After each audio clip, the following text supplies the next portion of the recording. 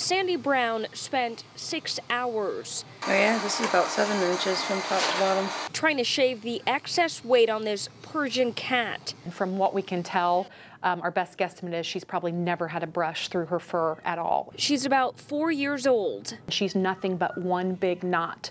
So when you go and try to get a razor through that, you're literally trying to move almost like a boulder off the cat's body. You have to go a little bit at a time because if you can't just cut because she's so dehydrated that her skin is like elastic. Someone dropped the Persian cat off around noon Sunday at the Humane Society for Hamilton County. She had said that she had rescued it from a family member who could no longer care for it. In my eyes, she didn't have much of a life, but I still want to give her a chance. It's not her fault she's like that. She weighed 4.5 pounds when she was brought in.